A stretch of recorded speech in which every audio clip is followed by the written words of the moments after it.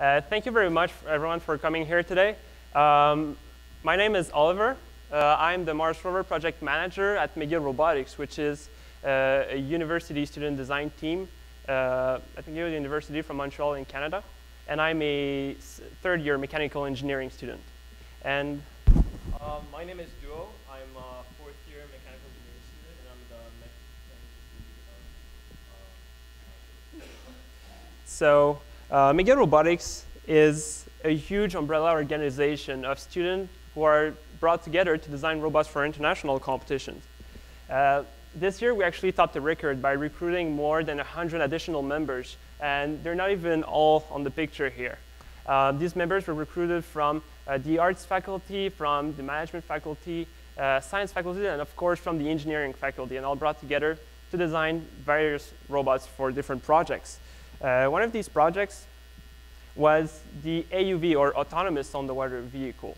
Another one was the Mars Rover, and there's a smaller business team in our group who's taking care of the team's finance and marketing strategies. So here's the AUV for this year. I'm just going to quickly introduce it just to let you know what's going on in our team. So this is an autonomous underwater vehicle. It's for the RoboSub competition in San Diego.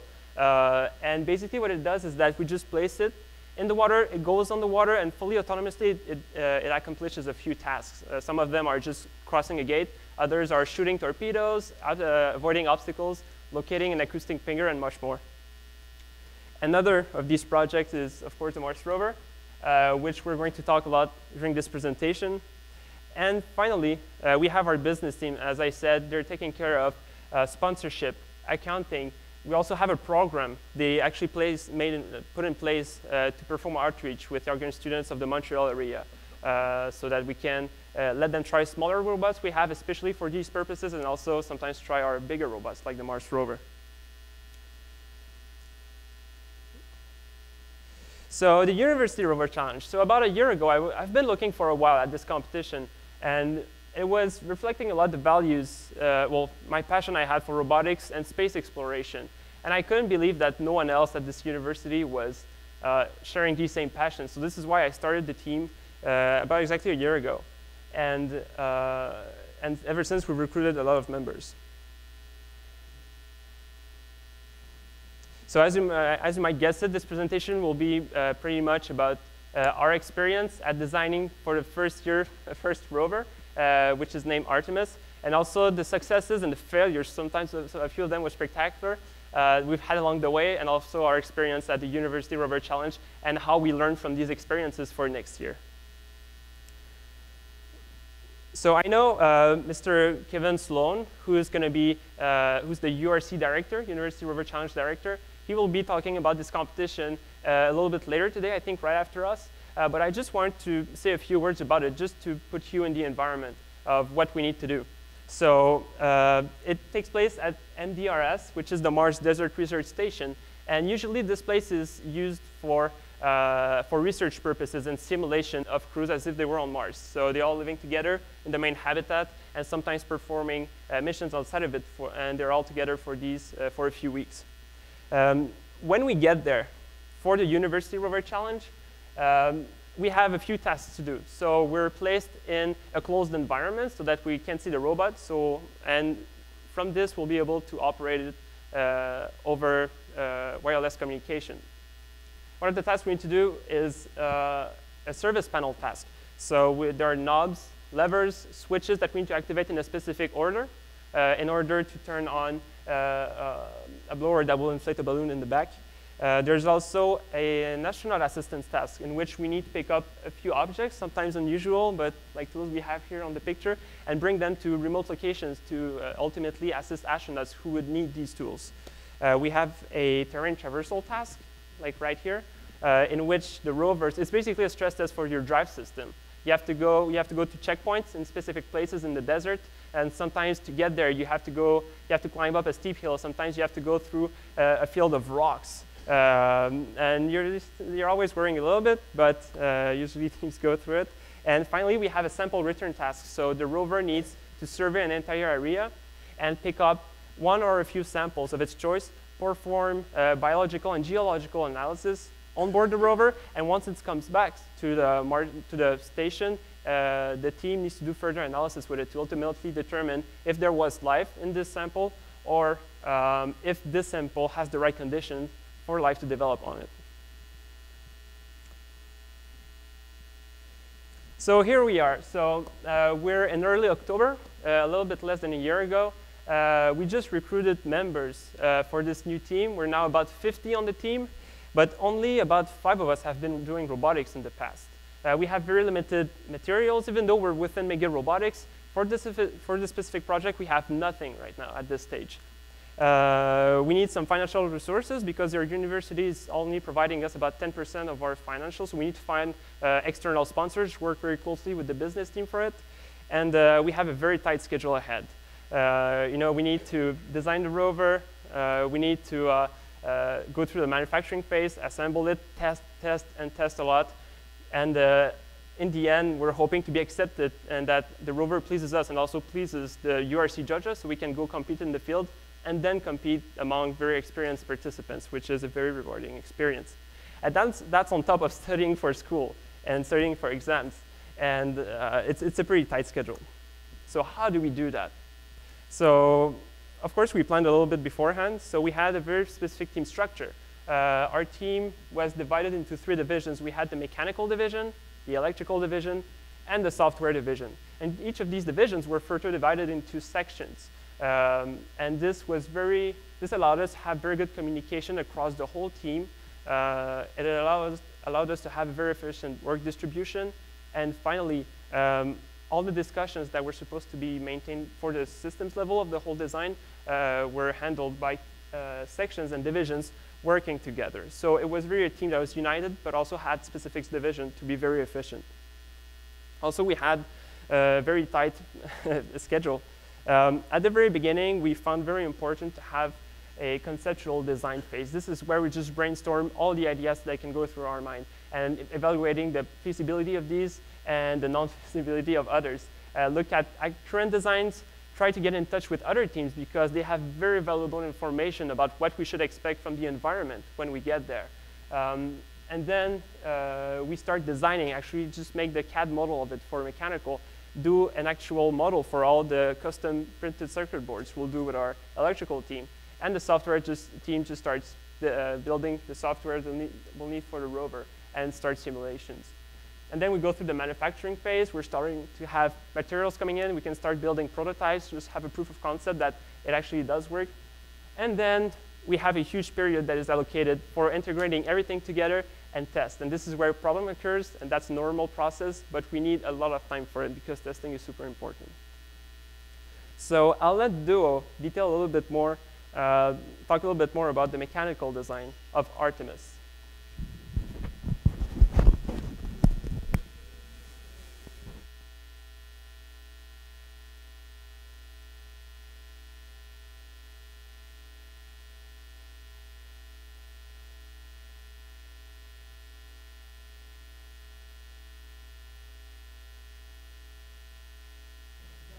No? Now? Good. All right. All right. Thank you, Oliver. So basically, I was in charge of a lot of the mechanical design of this rover. Let's start with a rather interesting suspension design. As you can see, it is very similar to a conventional rocker boogie, which is something you would see on the Curiosity rover. However, the difference is that it is a linear rocker boogie, what we call, or 4-bar linkage rocker boogie. Basically, what it does is it's able to overcome some dangerous moments and prevent overturning, which is a very common problem that conventional rocker boogies encounter. Next, you can see the arm, which is a 6-degree of freedom arm. It's got 2 linear actuators and a bunch of DC motors on there. It's a very dexterous arm, and the gripper design is particularly interesting as well. And yeah, finally we have you can tell that a lot of the systems here we've built ourselves. Some of the machining, we've practically used all sorts of manufacturing methods. So either laser cutting, aluminum, or CNCing, or conventional machining. Even 3D printing. If you can look at the camera here, the entire camera case is 3D printed, and a lot of our motor casing here is also 3D printed plastic. Furthermore, we have an important part of any rocker boogie design, which is the differential, which basically transmits the height difference it encounters from one side to the other. It's not assembled right now because it was kind of a pain to assemble it. And finally, our science box. It's capable of taking in soil through the funnel and analyzing presence of water, the pH, and also presence of ions.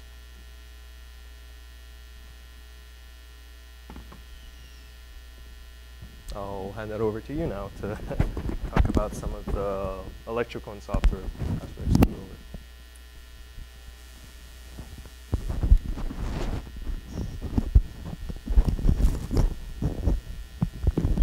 All right, thank you, Duo.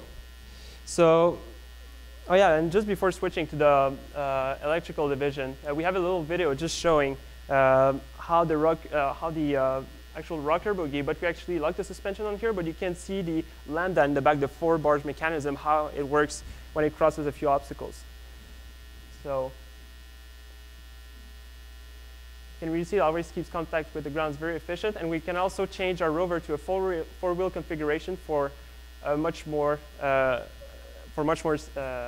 mobility on the field, which is very useful for tasks such as the surfacing panel and also sample collection. So for the electrical design, we tried to go big this year. From the first year, we've actually designed our own custom PCBs. This goes from power distribution, it goes to motor control, brushless and brush motor control, also our own interface boards. We actually just got the chips, programmed them to a very, very low level, and it was a huge task. So you can see these are the final boards we had, and they were all plugging into, you can see all the pads here, they were all plugging into a backplane. And this backplane actually allowed us to save more than 45 feet of cable inside the Rover, like the way we had configured it. So it was very useful on this point and very efficient, but we ran into some problems with it, which we'll talk a bit further into the presentation. Our software design, we were actually helped by a few features. I'm just going to mention a few of them. We have encoders on 3 of the joints of the arm, which gave us actual real feedback on the actual position of the arm. And we also have a few cameras all around the Rover. There's one main in the top of the tower. There's one on each side of the Rover. And they're actually aligned with both of the lines of the wheels, so that whenever we're about to run into an obstacle, we can clearly see if we're clearing the obstacle or not. Also, there's usually another camera, which we unfortunately broke last week. We couldn't have it, but we'll replace it. It's basically a wide-angle camera in the front of the Rover, and it was at the level of the base plate, so that's also an indicator for us to see if whether we're clearing an obstacle or not. And also, it's capable, because it's a little bit under the base plate, we can see the 2 front wheels, so if there's any problem, any places the Rover got stuck just because the environment was a little bit different, maybe there was a little hole we didn't see, we could see it with these cameras. This is an actual, you can clearly see it on the screen here, but it's the interface without all the camera feedback for the control station. So we have usually a set of data. This was halfway into the year, but we also have a mini map here, and we're helped by an IMU and a GPS on board the Rover to tell us its actual position, and just trace a dynamic map onto the terrain we're traversing. And we have the ability to drop checkpoints on our maps. So if we're surveying a terrain for collecting a sample, we see an area of interest, but we'd like to go explore further, we can just drop a checkpoint and take a picture of the area, go explore, and if we're not satisfied, we just go back to this checkpoint and just keep on doing what we were doing at this place. Because the software was not, we didn't have the Rover from the beginning of the year, it was very hard for software to test their algorithms.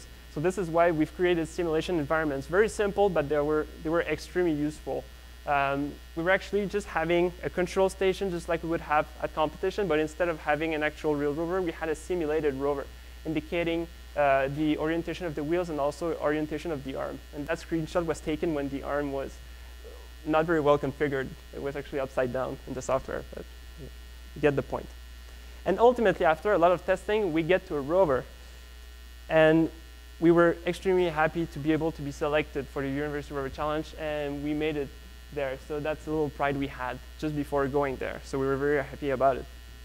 So I'm gonna hand it back to Duo, and it's gonna talk about some experience we got there and our team values and how we learned from them. Yeah. No, I think I'll quit. All right. So, I would like to just give you an idea of how McGill Robotics works, what our team dynamics are, and our core values. Basically, I would like to show you this by recalling one of those problems that we've had during the competition. Basically, the way this story goes is on the last day before leaving for competition, okay, we were doing a routine battery swap, and one of our 24-volt batteries accidentally landed on one of our 5-volt ones, and this basically blew our entire, all of our control boards. Now, since it was the last day, we couldn't do much. We just shipped it to Utah and hoped that we could fix it when we got there. Now, basically, once we got there, we worked tirelessly, day and night, trying to make this thing work, and to some degree of success, actually. So after 1 or 2 days, we were able to get a lot of the systems back up and running. We're able to get some of the sensor boards, power distribution, and even the brushed DC motors controllers. However, we just could not figure out how to bring back to life our brushless DC motors, and this meant that we cannot drive our Rover. This was a very dire situation for us. So basically, our electrical team spent day and night trying to figure this out. We had a lot of theories. One of the main reasons we think it wasn't working was due to the dry environment of Utah, which we hadn't really foreseen, and this might have potentially made it easier for bridging between the flux we were using on our boards. Other potential reasons could have been some dust or maybe static that could have built up. But in the end, it wasn't working, and we headed to the first day of the competition, which is astronaut assistance with no drive. However, we were not faltered by this. In fact, we showed up, we were very positive. We tried to learn as much as we could about that first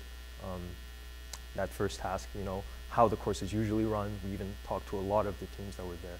And we came back that night, not in despair, but we just had to get this working. We were still on, we really worked very hard, and we tried so many things. Just to give you an example, the electrical team came to us and said, you know, maybe we could get 2 brushless motor controllers working. Fine. So we basically converted the whole thing into a 4-wheel system with 2 free spinning in the back. After some time, it actually ended up being that maybe only 1 brushless motor controller was going to work. No problem. We turned it into a tricycle. Okay. Yes. Okay, and at the end, even then, one wasn't going to work, but that didn't stop us either. We had some brushed DC motors that we brought, so we converted the whole thing into DC drive. And in the end, basically, I guess the moral of the story is that we never give up as a team. We worked together, and there's a lot of positive things we took out of this. We were able to get the arm working, and that scored us a lot of, a couple of points for panel servicing. And our science team did a phenomenal job in obtaining 100% of all of the possible points they could have obtained without the drive system. In the end, we learned a lot. We worked together as a team. Nobody blamed anybody, and we came out very positive. So now I'm going to hand it back to Olivier.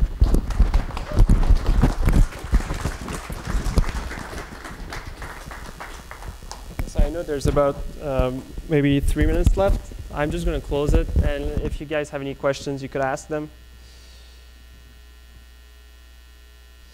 So it was a great team picture because this was after the very successful day we had at Science and Service panel task. We're very happy about it. One of the things the team did when they came back from competition was that we just took our sleeves up and we started working and just trying to figure out what went wrong, what went good.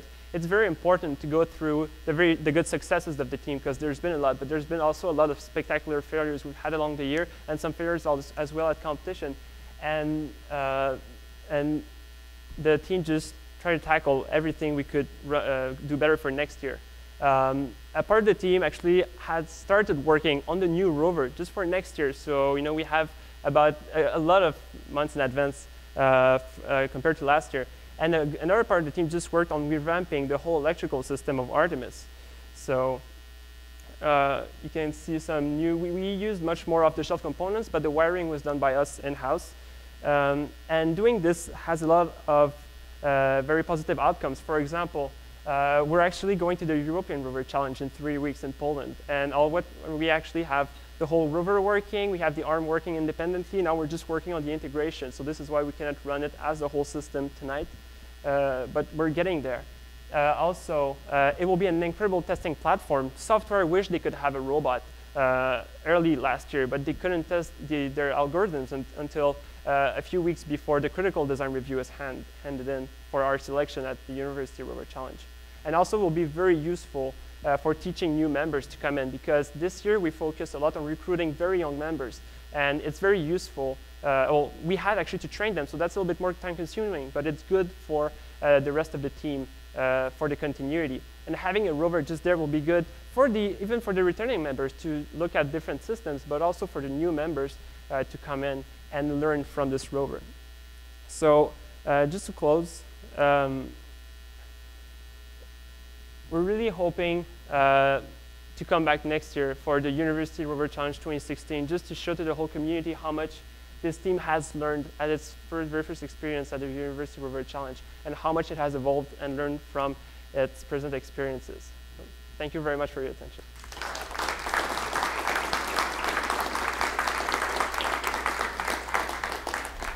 Yes? Thank you. Yes, so for now it's all remotely function. We had some plans to try semi-autonomous functions, but we cannot raise the step too high for the first year. But there's a lot of things we can do autonomously that would be very useful. For example, whenever we're collecting a sample and we want to analyze it, we can just automate the whole procedure. It just turns back, drop it into the science apparatus, and just runs the whole procedure to analyze the sample. Another thing would be if communication just cut because everything is wireless, there's a map within the rover that was dynamically built as it was going on the terrain. And it would be very useful for the rover just to step back following this map it has traced until communication is reestablished. So all these mini autonomous functions that could help us a lot, actually. So that's a plan for next year. Yes?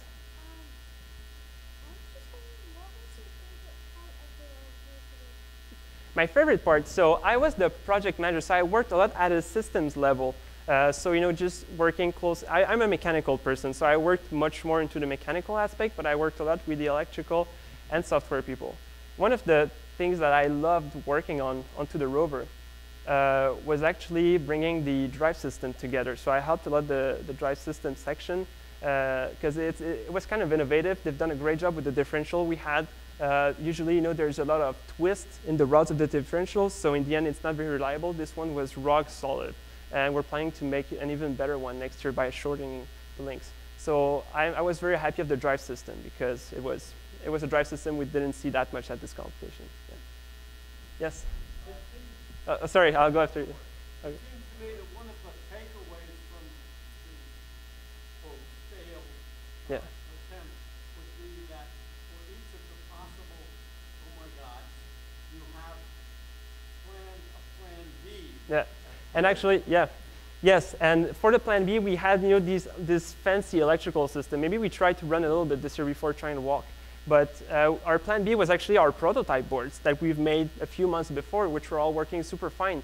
And when we got to the competition, everything stopped working. We were just touching something, and we were charged with static, at the hotel. And we were actually just discharging ourselves into the board. So we had to buy aluminum foil at the store and just pull aluminum foil everywhere and grounded it to the ground of the wall of the hotel. And at this point, because it was extremely dry, so we learned a lot from it. But we managed to make some things work. But we learned a lot from it, yeah, because everything was very compact on them. Yeah, I'll just go with Sir here. Right here. Oh, okay. Thank you. Yes. Yes, sure. Yeah, absolutely.